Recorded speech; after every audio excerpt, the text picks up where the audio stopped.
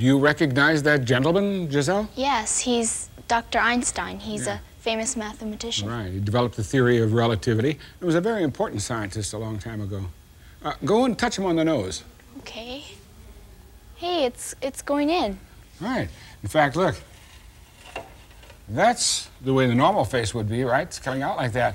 Yet when you turn it here and put some light up behind it like I have, it comes out. Well, why is it that when you look at it, it looks as if his face is in towards us, but yet it's going in? Well, look at my nose. Does it go in? No. Yours doesn't go in? No, I don't think Nobody's does go in. In fact, from the time you were a child, you've seen human faces, and you know the nose always comes out, the eyes and so forth. So when you see that, in spite of the fact that you know it's concave, you make it convex, you make it come out. Oh, I get it. So it's sort of an optical illusion that your mind makes it come out, even though it's not. Now, another thing, go back over there and then go move from side to side, and you'll watch. Dr. Einstein will keep an eye on you. Watch. Okay, now try moving. Hey, he's watching me. Yes, looks like he's following you as you move. Oh, spooky.